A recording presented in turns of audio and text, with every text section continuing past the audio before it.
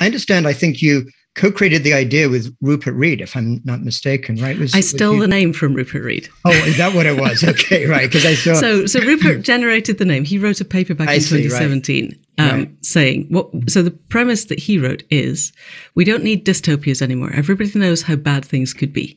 It's basically the road crossed with Handmaid's Tale, and we're all kebabbed over piles of burning tires by our bigger and nastier neighbours. It's not good. Mm-hmm. But there's no point in writing utopias because they're all predicated on a leap has happened, and either we've got fantastic technology or a total social transformation has happened and we've sorted things and there's a gap. And you can't see how to get there.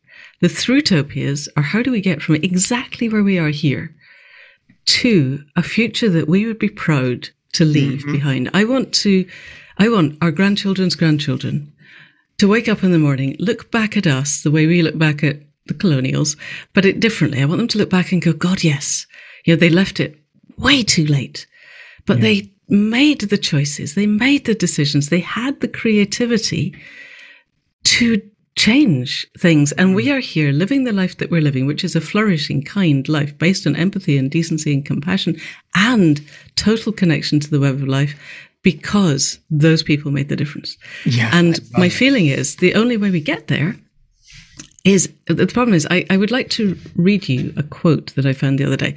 This is Amitav Ghosh, who's a novelist. He wrote The Great Derangement. And he says, when future generations look back upon the Great Derangement, they will certainly blame the leaders and politicians of this time for their failure to address the climate crisis. Yes, we will.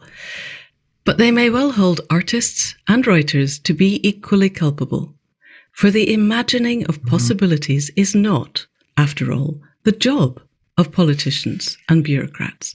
It's our job as writers, and we haven't been. I can't believe I spent 20 years of my life writing historical novels. Now, I thought then that they would change, but now we need a generation of writers. We need to switch on the television, and every single thing that we see is not predicated in business as usual, like it is just now.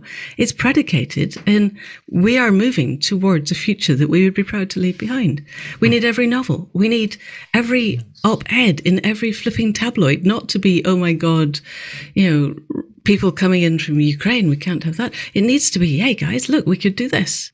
We could generate electricity, and we have the answers. You know that. Everybody listening on this call knows that. We have the answers. We're just not stitching them together because we don't have the vision out there to do it. I'm talking too much. I'll shut up now. No, I'm totally with you.